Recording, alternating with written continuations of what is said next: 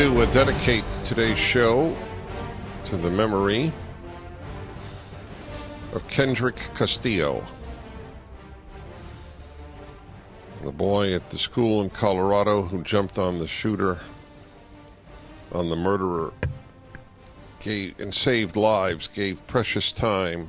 Others then tackled him afterwards, saved lives, and he got killed. Kendrick Castillo.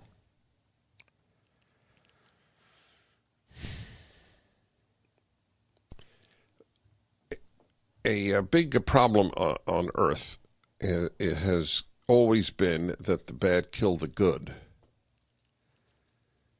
So you have, in every generation, a certain percentage of good people, often the best, are killed. And the bad are also killed on occasion, obviously. But I think the ratio works against us. I look at this Kendrick Castillo's face and my heart breaks. I love people who fight for good. He was a fighter. Man I have admired for many years is Myron Magnet, and he is editor-at-large for Manhattan Institute City Journal, which I consider to be perhaps the most important conservative journal. There are many important ones, but this might be primus inter pares, first among equals. And his new book is Clarence Thomas and the Lost Constitution. Myron Magnet, welcome to the Dennis Prager Show. Well, I am so delighted and honored to be with you, Dennis. Wow, that's very sweet of you to say. What is it, the old line, like a woman would say, I'll bet you say that to all the talk show hosts. You don't have to. You're the top. No. I truly wasn't looking for a compliment. But, it's like, you're the most beautiful. I'll bet you say that to all the ladies. Anyway, this is so important. And you write in completely clear English. Folks, I won't say what I'm about to say. I'll ask you, how would you rank Clarence Thomas in the justices of the Supreme Court historically? Well, certainly up there in the top 5, I would say. He's heroic, this guy. He really is. He has understood that he's got a world historical task at hand. He's come to understand that in the years since his tumultuous and horrible confirmation hearings in 1991. But what he understands is that the framers in 1787 and then in the Bill of Rights and the Civil War amendments gave us an unexampled form of government. They wanted to leave men free to forge their own happiness in their own way, in their own families, in their own communities. They did not want people to be ruled. They wanted us to be able to rule ourselves in democratic fashion by representatives we ourselves had elected. Now, when people say, well, how can we be governed by a 230-year-old document? Seems to me that the answer to that is that there is no more modern idea of government than the idea of self-government.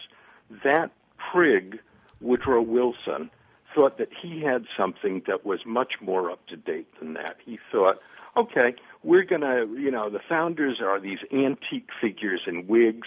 We're going to have something much different. We're going to have government by experts. We're going to have the Supreme Court sitting as a permanent constitutional convention that's going to make up law in Darwinian fashion to meet changing, evolving circumstances. Well, his model was the German philosophers who admired Frederick the Great. In other words, this is the philosophy of benevolent despotism.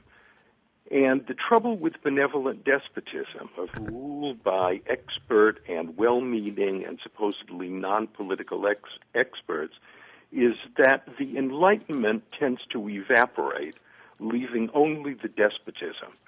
And that's kind of where we are now, and where Clarence Thomas sees us now. And you can take the example of that, just right now, this moment, this case in Montana. Some guy up in the mountains has a teeny rivulet going through his acres, and he thinks, well, I'll dig a couple of ponds. He digs a couple of ponds. Suddenly, the EPA is down on him like a ton of bricks and fines him $130,000 and sentences him to 18 months in federal prison. And all of this without any judge appointed under Article 3 of the Constitution, without anything constitutional. A guy is going to prison and being fined not a trivial amount of money. This is just star chamber despotism. So anybody who thinks that Woodrow Wilson's living constitution and government by decrees from judges and experts is an advance on the framers' Constitution of Liberty. I'll finish that sentence. Needs to read your book. We'll be back in a moment. Clarence Thomas and the Lost Constitution Myron Magnet is up at DennisPrager.com. I'll tell you some of the descriptions of PragerU at left-wing sites. These people don't understand. They reconfirm for me all of my beliefs about the epic battle we're having, the civil war of values in the Western world and in America. It's lost in Europe, or at least Western Europe. America's up for grabs. One of my favorite writers is Myron Magnet. He has just written a brief, totally clear, compelling book, Clarence Thomas and the Lost Constitution. I want to review with you. I didn't know about this Montana case. Is it now before the Supreme Court? Could you put on my guest? I'm not hearing him. I mean, I probably drove him to an earlier grave than it would have done. Wait, you know what? I missed the opening. The line wasn't on. So I asked you. No, it's not you. It's us. What? So is it before the Supreme Court? No, it's not. The poor victim of this oppression died, driven, no doubt, into an earlier grave by some whippersnapper administrative judge. And this, all of this happened outside of Article 3 of the Constitution. All of this was, here's the problem.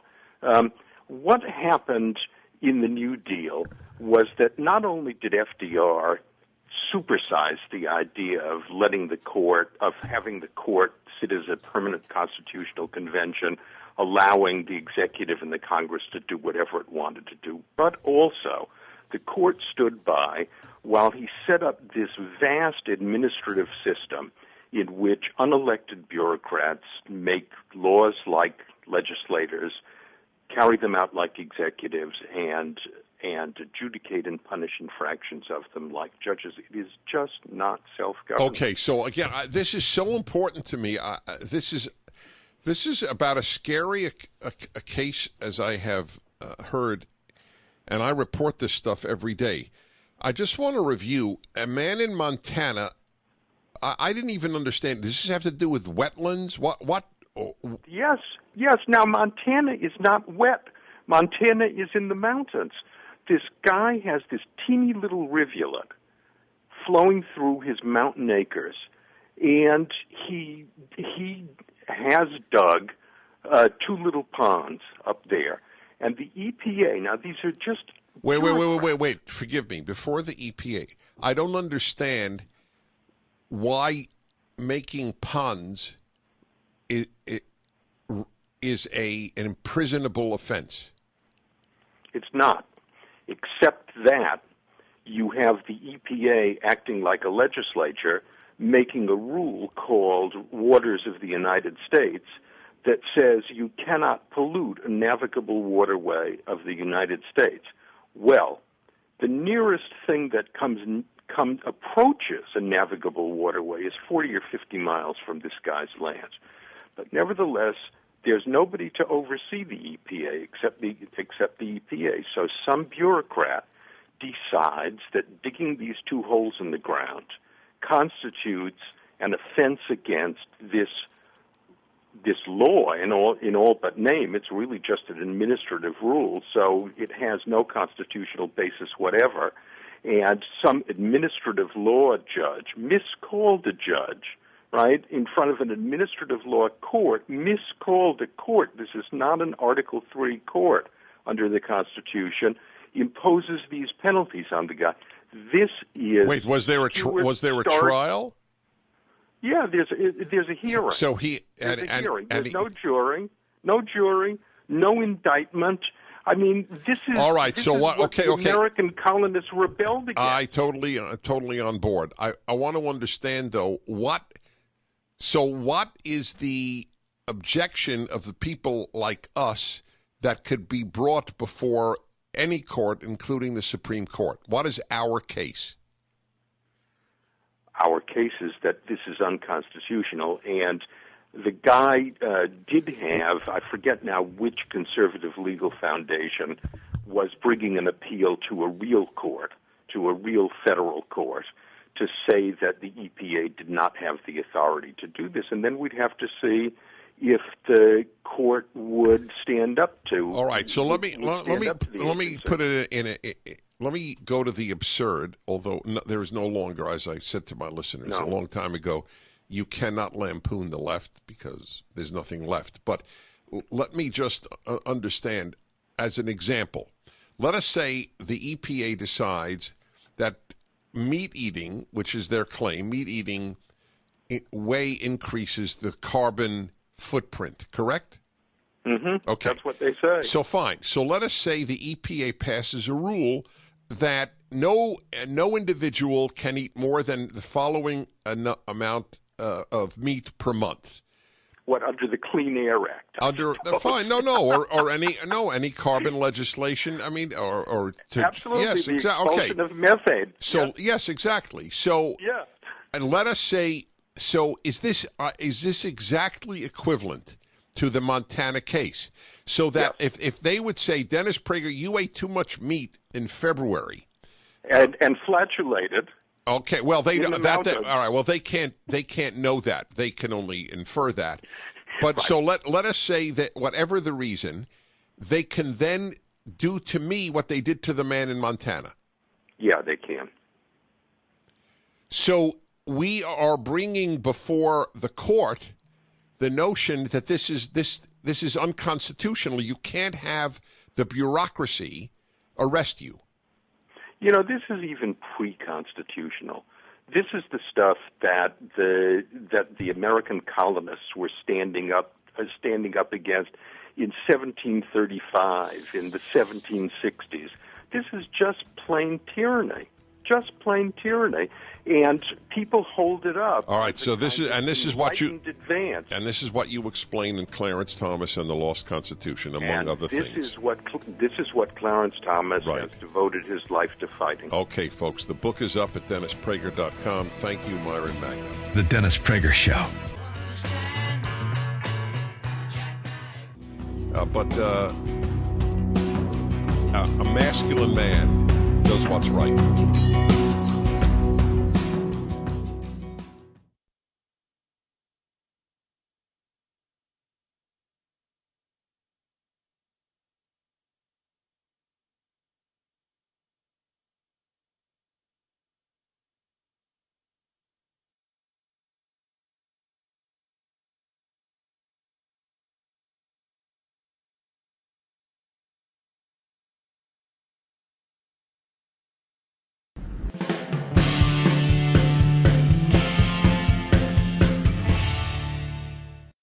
You're listening to Kirby Nation, the podcast of the Kirby Wilbur Show. Today we have as our guest Myron Magnet. Myron is the editor-in-chief of City Journal. He was the editor at one time. He's written several books, including Founders at Home, talking about the Founding Fathers and how they lived, and also The Dream and the Nightmare, talking about the 60s and the 70s, how social policy there really kind of messed us up going down into later years. His latest book is called Clarence Thomas and the Lost Constitution, a great book, highly recommend. And Myron, thank you so much for taking time with us today. Oh, it's always a pleasure to talk to you, Kirby. Myron, let's start out with kind of the basics. Clarence Thomas is considered by many an originalist. What is an originalist when it comes to the Constitution? Well, an originalist is a man who believes that we are governed by the words on the page as the founders wrote them, and as the state ratifying conventions and their contemporaries understood them. And so you would immediately say, well, wait a minute, this is a 230-year-old document. Why do we want to still be governed by such an old thing? And the answer that Clarence Thomas would give would be double. It would be that if the framers had wanted a constitution that evolves in Darwinian fashion, as Woodrow Wilson had wanted it to do, with the judges sitting as a permanent constitutional convention making up laws as they went along, they could have just stuck with the unwritten English one that had governed the American colonies for 150 years before the 1787 Constitutional Convention. But they wanted a written one that had everything cast in concrete because they had an extremely modern idea.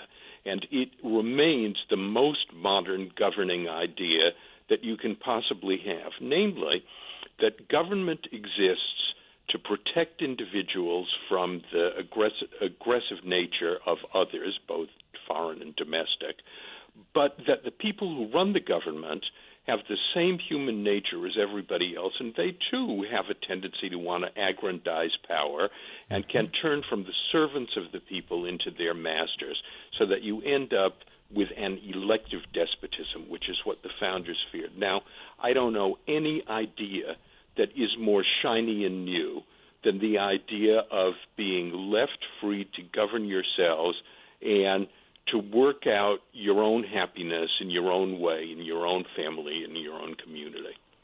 Well, you mentioned in the book, talking about Clarence Thomas's proposed Constitution, you mentioned that you have the first segment of American history, the Constitution, the Bill of Rights, and then the Reconstruction Amendments, if you will, under Abraham Lincoln, 13th, 14th, and 15th. And then there's all of a sudden a break at that point in legal theory or the Constitution leading up with Woodrow Wilson and the Progressives. You mentioned Jim Crow, how the Jim Crow laws were passed after Reconstruction to really, I think, re-enslave the recently freed blacks, just went against that constitutional grain that the founders and Lincoln seem to be the upholders of, and Thomas seems to be a student of that school and a respecter of. Well, yeah, and he recounts that history, actually, in what I think is his best opinion, McDonald v. Chicago. And what happened is that, nearly 400,000 men, Union soldiers, died to make men free. And the Congress passed those amendments you mentioned, and the 14th Amendment gives to freed slaves, and indeed to all American citizens, all the privileges and immunities of U.S. citizenship. Well, two 1870s Supreme Court decisions just gutted that idea and said that, you know what, actually those are privileges and immunities that don't come from the Bill of Rights. Those are privileges and immunities that really are limited to such things as the right to travel on interstate waterways or not to be subject to bills of attainder. But in fact, what the 14th Amendment aimed to do was to protect freed slaves from any deprivation of their liberties by state legislatures. And once the Supreme Court had taken away that protection, then the states were free to impose all the Jim Crow laws, which had the effect of putting freedmen back into serfdom. And by the way, which still were in operation when Clarence Thomas was a child growing up in Savannah, Georgia. So he says, I know what it's like to live under state-sponsored oppression, because there were water fountains I couldn't drink out of, there were parks I couldn't walk through, all the schools were segregated, there were libraries that I couldn't go to. So he is very clear that government isn't by definition an instrument of benevolence and good, but that you always have to protect yourself against against tyranny, and the Constitution is the most radical, up-to-date, modern instrument to provide that protection against tyranny from rulers. When you discuss his upbringing in the book, how it influenced him, you use a couple different instances. I remember there's one part of the book where he's giving a speech, and he said, I wouldn't say we were off the grid. We were never on the grid because of the substandard conditions they lived in. No power, no indoor plumbing. His grandfather being a sharecropper or a farmer. And another phrase he said that really struck me, he talked about his grandfather appreciating the fruits of his labor. And that brought back to me Lincoln in his stance against slavery. He really never argued that blacks and whites were equal. He argued that black men had the same right to the fruits of their labor as white men did, and that was a key point of his case against slavery. And here Thomas uses the same phraseology to talk about his grandfather's pride, the fruits of his labor. Well, and of course what Lincoln understood and what Thomas understands, and I mean Thomas understands it just kind of it's in his veins, but he also studied the West Coast version of Straussian political theory, which says essentially, look, okay, we know that the Constitution the Constitution talks about slaves being counted as 3/5 of a man in the enumeration for representation. So this is something that people who don't like the Constitution use to dismiss and belittle it and to say, oh, well, it's just a document preserving the rights of slaveholders. No, actually, what Clarence Thomas would say is that the founders knew perfectly well that slaveholder Thomas Jefferson was right to say that all men are created equal and endowed with certain rights equally. It's just that if they wanted to get the Constitution ratified in a nation that was half slave, they could not summarily abolish slavery, or else the South wouldn't sign it. So they had to hedge it around, and that 3/5 business was a compromise. So as for Clarence Thomas being off the grid, that's a very interesting story that bears on another big point that I make in the book, which is for Clarence Thomas, it is clear that he believes that it takes takes not just a wonderful constitution such as the framers gave us, but it also takes a certain kind of individual and national character to be capable of liberty, and it takes a culture that nurtures that character. Mm-hmm. So there's Clarence Thomas, who grows up poor in Georgia. His mother can't afford to keep him and his little brothers, so she farms them out to her father, who is a self-made, if semi-literate, founder and proprietor of a very modest fuel oil delivery company in Savannah. And he puts the boys to work delivering oil after school and on weekends. And in the summers, he takes them to this 60 acres that the family owns. Interestingly and ironically, just across from where the family had been, where their ancestors had been enslaved.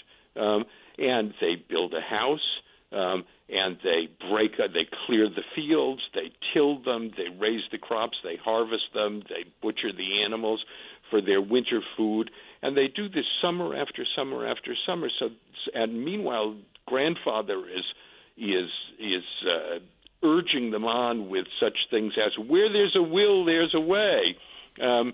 So these are, these kids learned self-reliance the hard way. And they really did come to depend on themselves, but they also learned that there really was that you really could do anything that you set your mind to, and much more than Clarence Thomas would ever imagined as a boy growing up in a segregated school in Savannah, Georgia. Imagine we have in our lifetimes the story of a kid growing up in a kerosene-lit shanty in a Georgia swamp, ending up on the Supreme Court bench. So this still is the old America. Only in America. We're talking to Myron Magnet. He is the editor-in-chief of City Journal, which is one conservative magazine I really recommend that you read. It's a journal mostly on urban and economic policy, but it's a great read. Some great people write for it. He is the new author of the book, just out today, I believe, Clarence Thomas and the Lost Constitution, talking about Clarence Thomas, his worldview, where it came from, how it's impacted the court. You talk in the book about the great man theory of history, that America used to emulate heroes, that we used to look at heroes, and when the 60s and 70s come, we kind of go to the anti-hero, where we are the victim of external forces over which we have no control, and that shapes history. Thomas obviously believes in the great man theory of history, the idea that people can change, people have free will, they can fundamentally change their future, and they're not simply the victims of external forces. How does that impact his approach to the Constitution and decisions come up before the court, or does it? Well, I think he has utter contempt for that court decision that says that welfare is a property right, which you can't be deprived of without a full-scale hearing. Mm-hmm. Actually, your neighbors do not owe you a living. A free people requires everybody to be self-reliant unless there's some kind of terrible external circumstance that makes you crippled or sick in some way.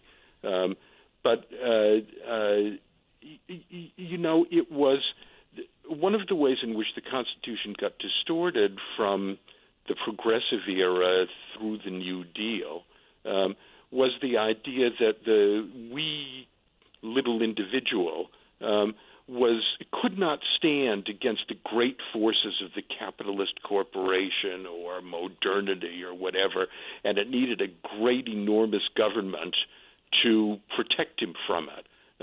And Clarence Thomas would say, well, no, actually that isn't so. People were able to band together to form unions, for example.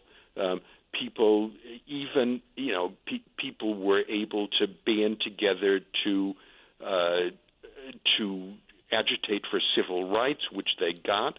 And so now, after the Civil Rights Act of 1964, anybody in America of all races can go out, and no matter how difficult and adverse the circumstances may be that you face in your life, you can overcome them if you have the grit and the determination to do so, because America and its constitutional framework gives you the freedom to do that. You mentioned in the book that Thomas has often written about his youth with the King assassination in 1968, followed by Bobby Kennedy, that he actually lost faith in his religion and his country and his future because of the darkness of the late 60s and what had happened to Dr. King and Bobby Kennedy and others and the chaos around him. Yet he came through that and turned out to be a pretty devout Christian and a firm conservative.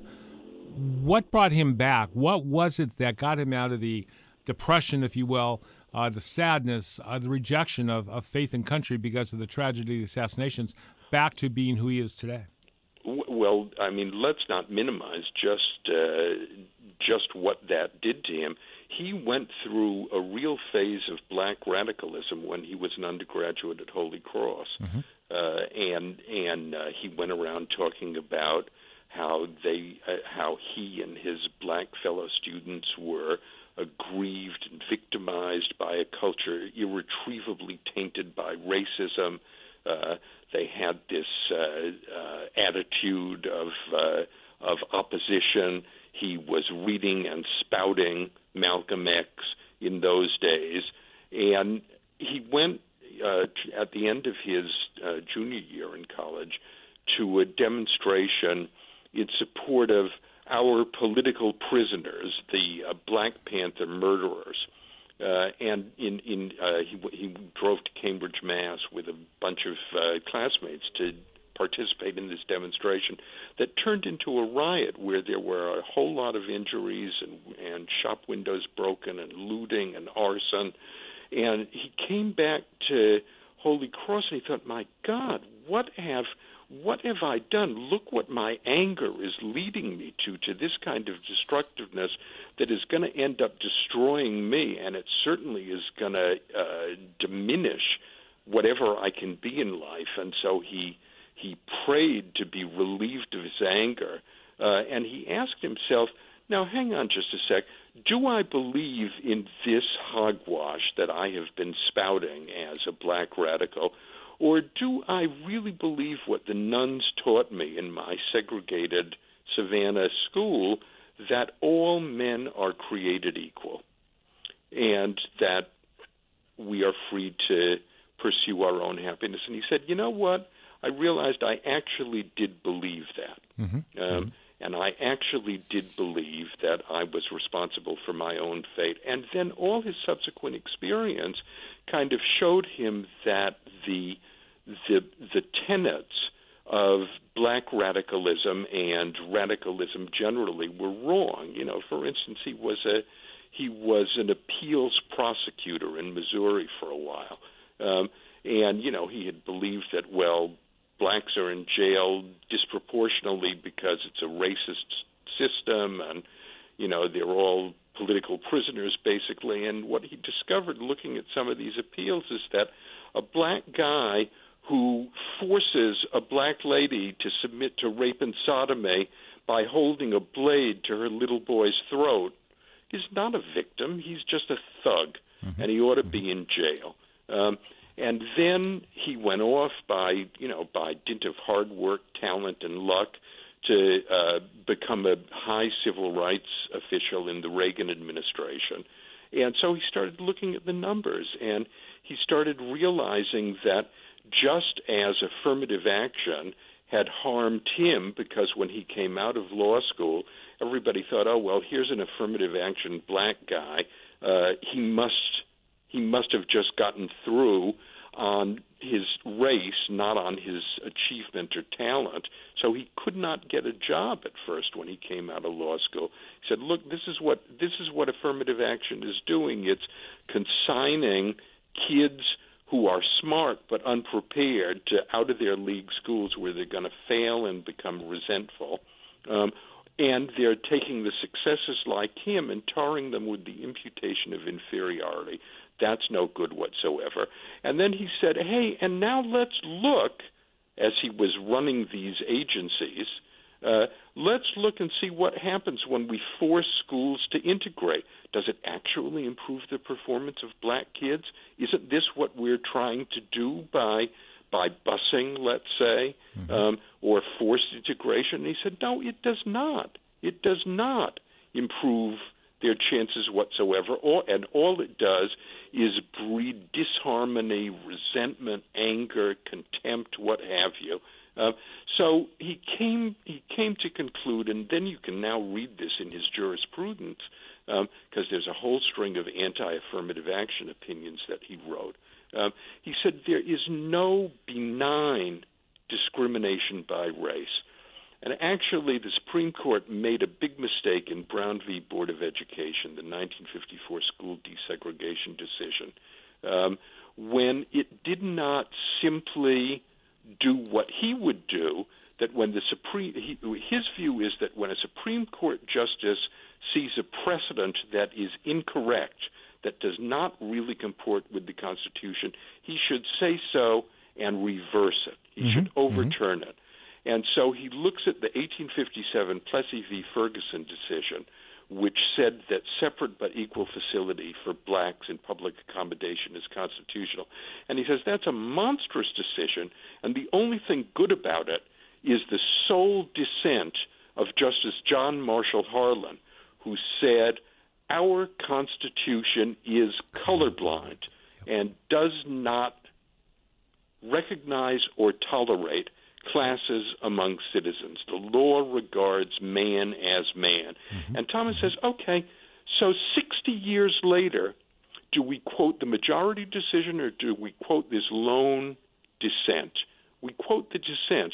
And this is kind of the key to Thomas's own 27 years now on the court, 28 years now almost, that it is perfectly okay for Supreme Court justices to overturn precedent because even justices can be wrong. And what we need to do is cleave to the Constitution no matter what, because it is the Constitution that is the law of the land, not any judicial construction of it. Talking to Myron Magnet, you're listening to Kirby Nation, the podcast of the Kirby Wilbur Show. His new book, Clarence Thomas and the Lost Constitution, available now. There's a link on the podcast page. I highly recommend the book. We do a lot of book interviews, and there are a few books I really actually enjoy, and I enjoyed this one and learned quite a bit. One last question for you, Myron. Again, we appreciate taking time with us. Clarence Thomas is, I think since Justice Scalia passed away, he's possibly the most prominent conservative or originalist on the court. John Roberts is Chief Justice and sometimes strays.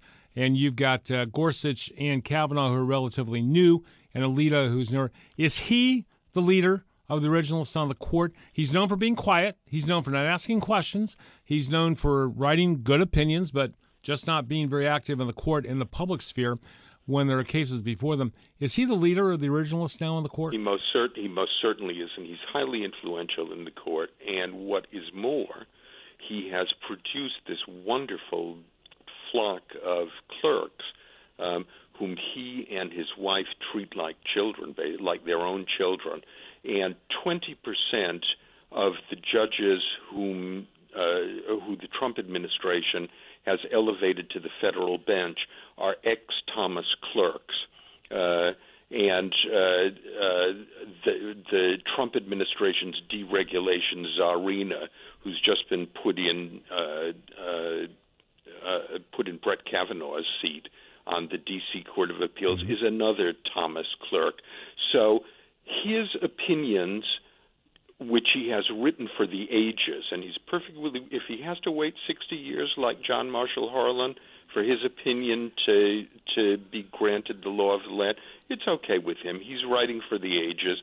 And meanwhile, he's got all these young judges whom he's trained who absolutely share his views and who are going to be reshaping the law for generations to come in this country. And so I think that when historians look back on Clarence Thomas 100 years from now, they are going to see that he was one of the great justices of our land. I would agree. The book is Clarence Thomas and the Lost Constitution. Myron Magnet, the author, also editor-in-chief of City Journal, which you should be reading, and then pick up the book when you get a chance. Myron, a great pleasure. Thanks for taking time with us today. Best of luck with the book, and I hope we get a chance to cross paths again. Thanks, Kirby. Always a pleasure.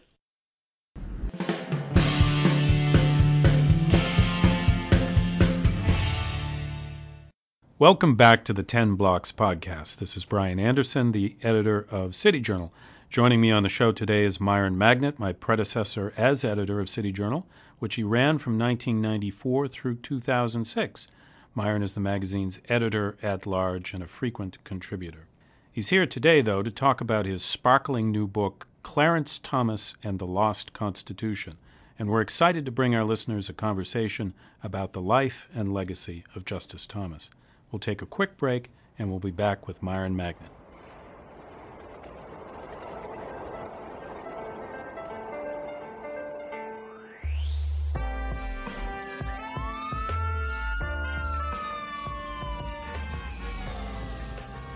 Hello again, everyone. This is Brian Anderson, the editor of City Journal. Joining us in the studio is Myron Magnet. Myron's the magazine's editor-at-large these days, his former editor, and he's written a number of important books over the years.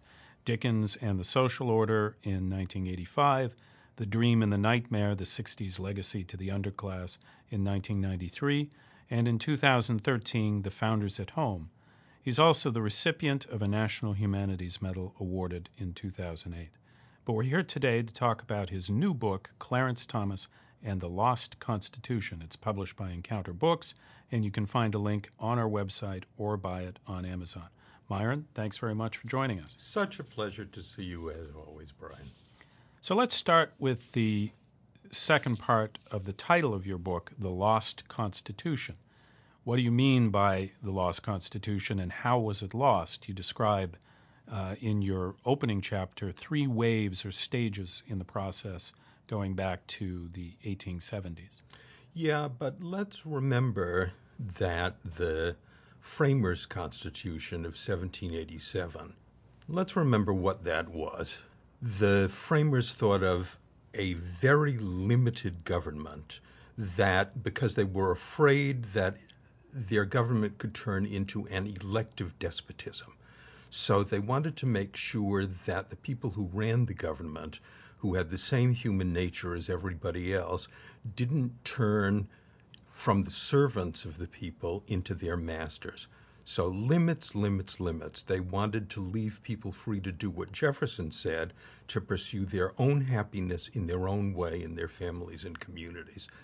What has happened is that now it's become an unlimited constitution, and we have the living constitution as defined by first Woodrow Wilson, in which the Supreme Court sits as a kind of permanent constitutional convention, making up the law as it goes along in a kind of Darwinian fashion, said Woodrow Wilson, and we have the administrative state supersized by Franklin Roosevelt. So the anger with which Americans view each other across party lines today is based in very large measure on this dichotomy. Half of us believe in the Freedom Party, the original Constitution. Half of us believe in the Fairness Party, the living Constitution. How did we get from one to the other, you properly ask? 3 stages. 1, the first overriding defect in the framers' 1787 Constitution was slavery. We fought a civil war over it, and then the nation tried to make it right for our new black citizens through the 13th, 14th, and 15th Amendments, making blacks full citizens and clothing them in all the privileges and immunities, all the rights of American citizens. Well, the whole country was waiting to see how the Supreme Court was going to construe this. And in 2 opinions in the 1870s, the Supreme Court said, notice that the privileges and immunities of national citizenship are different from those of state citizenship. And national citizenship gives you the right of such things as freedom to sail the high seas and interstate waterways. State citizenship is everything having to do with the rights of life, liberty, and property.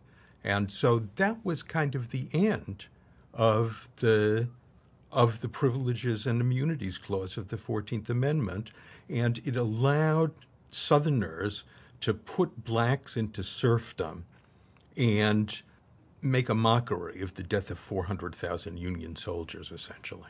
That's the first step.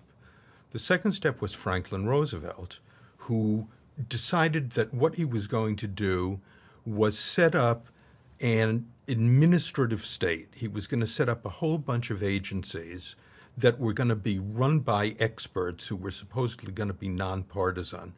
And the Congress would make some broad general command, such as markets are going to be fair, and we'll have a Securities and Exchange Commission who will set the rules for doing this. And even Franklin Roosevelt knew that, wait a minute, we've got these agencies that are making laws like a legislature, carrying them out like an executive, and adjudicating and punishing infractions like a judge. There's no separation of powers here. He said this is not really constitutional, but, it's okay. We'll live with it. This is really the idea of rule by experts, which Woodrow Wilson had embraced as well in his view of the Constitution. And this is really what progressivism was, is rule by experts. They really believed in a kind of Hegelian, benign despotism. They did not believe in democracy. So those are the first 2. What's the third stage of this The movement away? third is the Warren Court. In the 60s and 70s. In the 60s and 70s, and then everything that happened after it, because once Earl Warren oversaw Brown v. Board of Education in 1954, which met with such huge acclaim, the judges thought, wow, we're like the saviors of the Republic.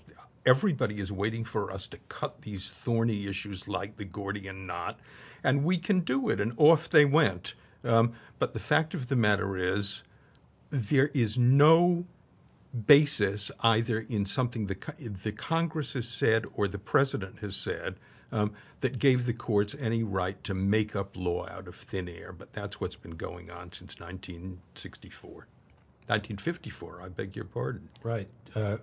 Clarence Thomas, who's been on the court since his very controversial and fraught confirmation in 1991, has established an enormous body of judicial opinions since then that seek to push the court and the country back in a direction respectful of the Lost Constitution, or the Constitution as understood by the framers. This is his originalist approach to judging, as it's called. I'd like to talk a bit about a few of the key areas where he has exposed the kind of hubristic jurisprudence you've just described, the jurisprudence of the living Constitution. So let's start with one of the areas in which he's written opinions, the Commerce Clause, and how to interpret it. How has Thomas viewed the use of that clause to allow what has been an enormous expansion of federal power? Well, let's take one particular case, Gonzalez v. Raich. You know, the most zany opinion that the New Deal court passed was Wickard and Filburn. FDR wanted to get control of the whole economy. He had all these agricultural limits. Farmer Filburn grew grain to feed to his own animals, and the Agricultural Commission said, you can't do that, we're going to fine you. Because no, you're not growing it to sell it. No, it doesn't cross state lines. No, it's not involved in commerce, but it affects commerce because you would otherwise have to buy your grain. Well, Thomas in Gonzalez says, here's an analogous case, just like Wickard v. Filburn. We've got these two invalids in California who believe themselves protected by California's medical marijuana law. So they're growing marijuana to control their own pain for their own use. And Thomas says, this is not bought or sold. It does not cross state lines. It is not only not commerce, it's not even economic activity. And if you start down this line, you're going to be regulating potluck suppers next. So out it goes. Anything could be construed as affecting the economy if that's how you're thinking about something so narrow. I mean, the funniest case actually was the first one in which the idea was, does carrying a gun in a school zone substantially affect interstate commerce in that it makes it hard for students to learn, so therefore they'll be less productive. Right. I mean, so in effect, you're saying with these loose interpretations of the Commerce Clause that there is no limit on federal power. No, and that's the thing that Madison was so worried about in framing the Constitution, that we should not turn a limited government into an unlimited government, because that is tyranny. So Thomas has pushed back a little bit in some of his decisions on this, although those have been minority decisions, right? Almost all of them. Yeah. Almost all of them, yes. Either dissents or concurrences in his colleagues' judgment, but not their reasons, usually because he rejects their precedents that they're relying on. Another area where Thomas has made a signal contribution is warning about the growth of the administrative agencies, which you discussed earlier, which are unaccountable to the public. In his view, their massive and expanding power has rested on unconstitutional foundations. Why does he think that, and has his conception made any headway on the court? So Thomas views the administrative state as flagrantly unconstitutional for a number of reasons. One is that the Constitution delegates all legislative power to the Congress, all judicial power to the courts, and so on, and it is undelegatable. As Locke had said, legislators can make laws, they can't make legislators. But that's what administrative agencies do. When Congress sets up an EPA and says, make clean water, and an EPA administrator makes rules that bind citizens, these are laws. If the EPA then says, this business, are infringing our regulations and we're going to fine you. Well, they have such a thing called an administrative law judge who examines this case, but he's not accountable to the law or the Constitution. He's accountable to the administrative agency. And so what we're doing here is mixing up legislative power and judicial power, and of course executive power, because it's the agencies that are doing the running of all of this. And this rides roughshod over the separation of powers that the framers thought as one of our principal protections against tyranny. And as Thomas says, it has no comfortable home in our constitutional structure. So it's both the non-delegation part and the absolute abolition of the checks and balances implied in the separation of powers that offends him so bitterly. Furthermore, of course, it's totally undemocratic. Who elected these administrators? And has his conception made headway on the court? Yes, it has. The court is now beginning to look at some of the decisions, such as the Chevron decision, which on which the administrative state rests. And Justice Kavanaugh has been a very big questioner of the administrative state. With him on the court, there is going to be now another stalwart anti-administrative state justice. And by the way, replacing Kavanaugh on the Second Circuit is the astonishing Naomi Rao, who was Donald Trump's deregulation czarina. And so she is the queen of administrative statism.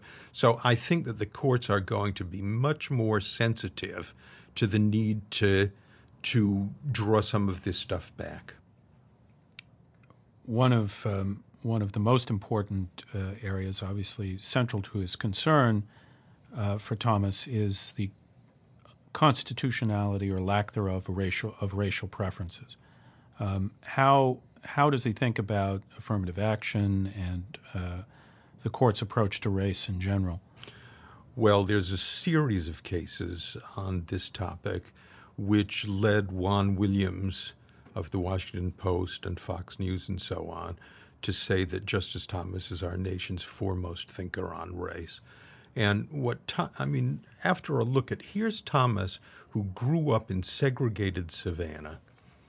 He says, hey, I have a personal stake in this. I grew up under segregation as a poor black kid in the Savannah slums.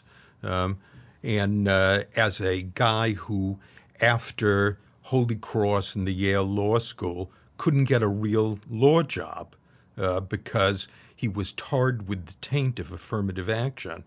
And people assumed that, Yale Law just let him in for a quota, not because he was talented. So he says, in a variety of cases, there's no such a thing as benign discrimination by race. Who's to decide if it's benign or not? That's thing one. He says, actually, he goes back to Brown v. Board, 1954. That's where the Warren Court got started. And he says, Brown v. Board, even though we agree with the idea that schools shouldn't be segregated by law, was wrongly decided. The courts have no business making this huge policy decision. And furthermore, they made it on totally specious grounds of social science, that it had to do with the feelings of black kids who were supposedly made to feel inferior by this. He said, this is hocus pocus. It has nothing to do with law, nothing to do with the Constitution. And the important point is the point that the first Justice John Marshall Harlan made in his dissent in Plessy v. Ferguson at the end of the 19th century. Harlan said, it is not okay to have separate but equal facilities for blacks and whites, because our Constitution is colorblind and makes no distinction between classes. So what Thomas says is that's the way the court should have, that's the way the court, that's the way the Congress should have looked at the whole question of racial discrimination. And what we ended up doing in Brown is this sort of push me, pull you decision where the court said, in the special case of education, racial discrimination is not acceptable. But it didn't actually overturn Plessy v. Ferguson, even though an awful lot of legal commentators believe that it did. We should have done that. Okay, so we're still discriminating by race. We are discriminating positively by race, supposedly, in the case of affirmative action. But that ought to be illegal because the Constitution shouldn't be considering race. And by the way, did anybody ever ask, did this have a good effect on the supposed beneficiaries of affirmative action? He never says, hey, look at me, I couldn't get a job because I was branded as an affirmative action quota. But he says, you take kids who are smart but unprepared and put them in situations where they're going to fail, and they end up becoming sullen, angry, they fail, they drop out, when otherwise they would have succeeded. So instead of advancing Black Americans, you are retarding them, and instead of making for racial harmony, you're making for racial dissension. And the court's role in this has been toxic, and the justices ought to stop it. We can't talk about everything covered in your extremely lucid discussion of Thomas's thinking in the book, but I'd like to touch on one further one, and that's free speech. Thomas has been one of the court's strongest defenders of the First Amendment. He's really almost a First Amendment absolutist, right? He is.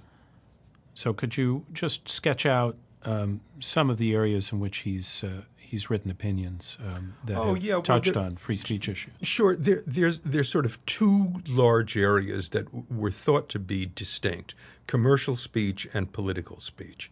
And first he started with commercial speech. And in a series of opinions, he started out by saying, sure, commercial speech is less important than non-commercial speech. So we can be faster and looser with it. But then he came to say, wait a minute, we live in a free enterprise society, and that's crucial to our identity as America. And in a free enterprise society, citizens need to have all possible information in order to make intelligent decisions and intelligent choices in the economic realm. So, for instance, if a liquor store wants to advertise its prices, that's, of course, protected by the First Amendment speech protection. Now, he says the main First Amendment speech protection is political speech, because in a free democratic society, there needs to be this lively, combative marketplace of ideas in which citizens can decide, do I want this vision for our country or do I want that vision?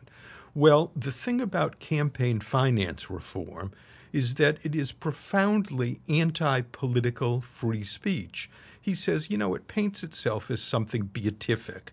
It's not. It's absolutely not. Its history is squalid. The first campaign finance bill was backed by a KKK murderer, Senator Tillman of South Carolina, in 1907. The McCain-Feingold Act is basically tainted by Senator McCain's extreme embarrassment about being involved in a savings and loan, being involved helping a savings and loan fraudster.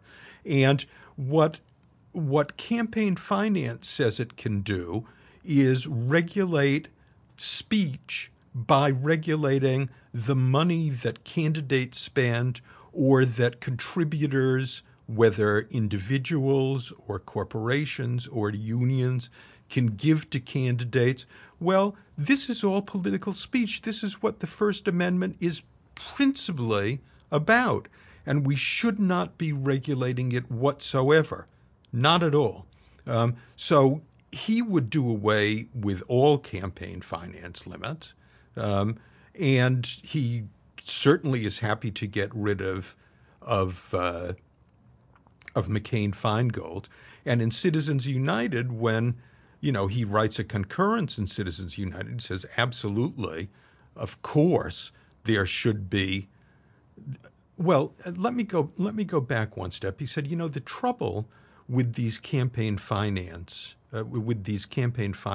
limitations is that you're pretty soon going to get to say that publishing companies and networks are corporations. Well, they are, right? They are. And so if they are giving interviews to John but not Hillary, that's a kind of campaign contribution, and we can regulate them. And in the oral argument in one of these cases, one of the justices asked the Solicitor General, who was arguing for the government, are you saying that if in a 800-page book there were one sentence criticizing a candidate, that the government could ban the book? And the Solicitor General said, yes, I am saying that. And the justice said, well, that's pretty incredible.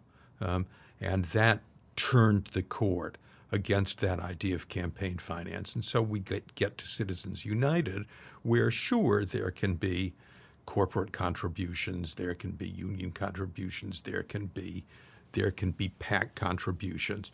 But Thomas concurs in Citizens United, but he goes on to make one further point, and he says there should be no disclosure requirements. That's supposed to be another purity provision. And he says, but the trouble with these disclosure requirements is just look what happened in California when California tried to make a law saying that marriage was between a man and a woman. All the people who contributed to that campaign had their names put up on the internet, their addresses mapped on the internet. People picketed their houses, picketed their workplaces. Guys got fired for it. Businesses got put out of businesses for it. So he said, you think that this doesn't have a chilling effect on speech? He said, just as the government cannot forbid speech, it cannot compel speech. And to force a citizen to disclose his name, especially, he says, and I love this because he really knows his pre-revolutionary American history. He said, in a country where the revolution started with anonymous pamphleteering, right. What is the court doing saying you have to make political statements and attach your name to them? So he really is an absolutist on this topic. And the court is moving in Thomas's direction on campaign finance. For sure, and the further it moves, the better. Because here's the thing. One of the things that Thomas said is, in one of these decisions is, implicit in the reasoning behind some of the earlier pro-campaign finance decisions is the idea that courts have the proper duty to equalize voices between the propertied and the unpropertied. Well, that's James Madison's nightmare.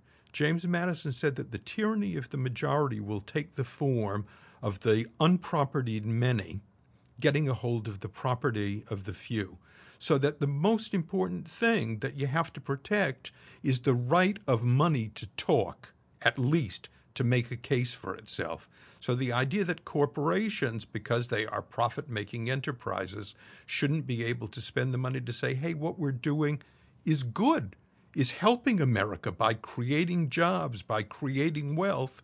Of course they ought to be allowed to do that. And Thomas is fervent in his belief in that. This is a narrower question about Thomas's interpretive approach.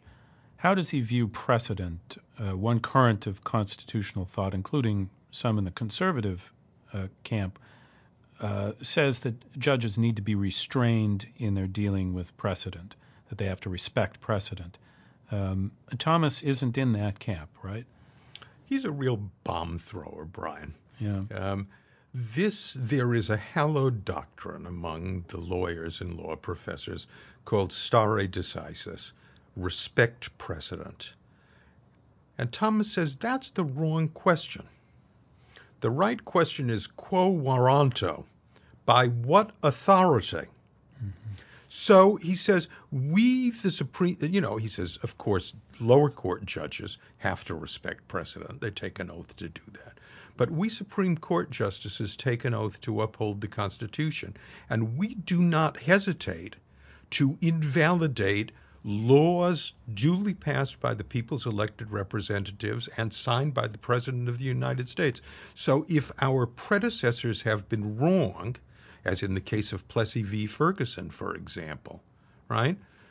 Or as in the case of Dred Scott, how can we have any higher respect for these, or in the case of those early 14th Amendment decisions, which were obscene? Why should we respect them? Why should we do this dance around them as if they were sacrosanct? They're wrong. They're mistaken. We should say so. And the lawyers and law professors say, oh, my God, what'll happen to settled law? Well, I mean, we've managed to – the judges have overturned precedents in the past. The Congress has passed laws and had them repealed. We managed. There have been enormous changes in what Congress has done and what the courts have done. The country adjusts. It will adjust. And Thomas is not worried about that. What he is worried about is the piling of error upon error upon error until we get to what looks like a legal order but is an illegitimate order in which we do not have self-government, but in which we have government by men, not by laws. A concluding question. Your book includes a short but moving narrative of Thomas's life and education, which the judge himself has famously chronicled in his memoir, My Grandfather's Son. Can you talk a little bit about that and how it might have influenced Thomas's view of the world, his approach to the court? Oh, I could talk about it for the rest of the day, Brian, because the book is wonderful.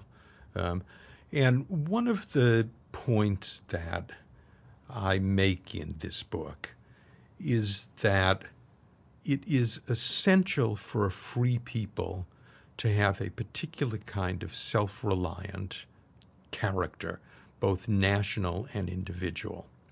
And we have to have a culture that breeds that character, which we don't do when we have all these snowflakes in colleges, or we have all these resentful, dependent people who are saying, well, I've been victimized by society. I can't make my own way.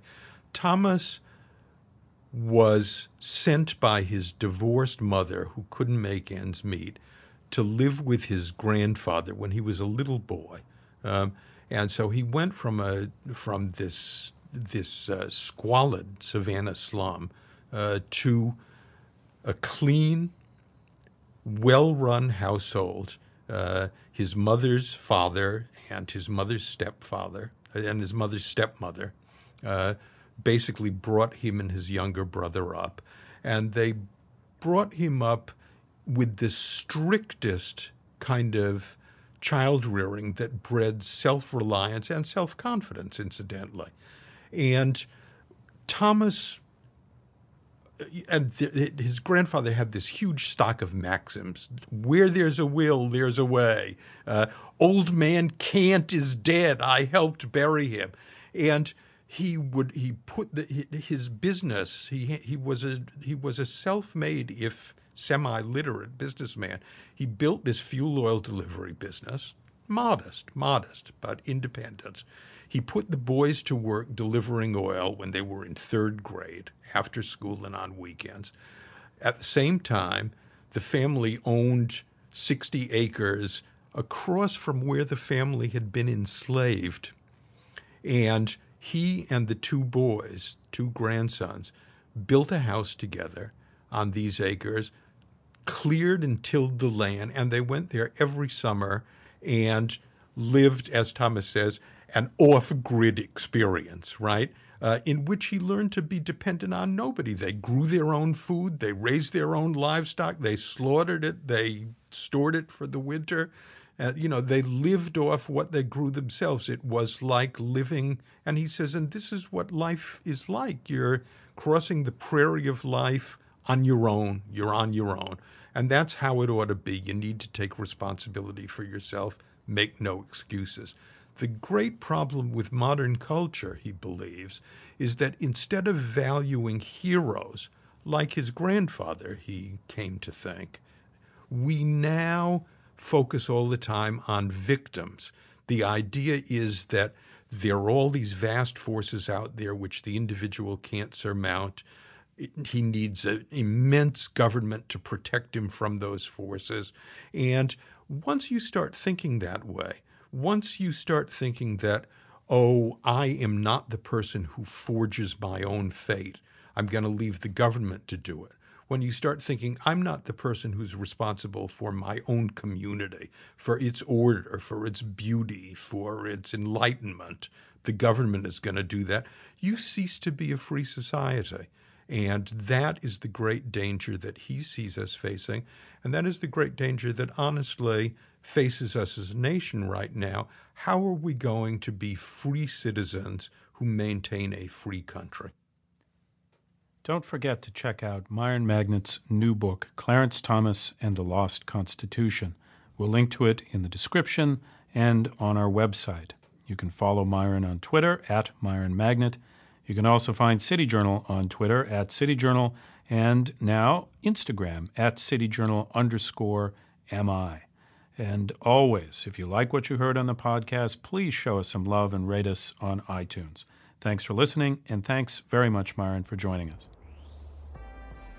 Thanks for joining us for the weekly 10 Blocks podcast featuring urban policy and cultural commentary with City Journal editors, contributors, and special guests. Just all right.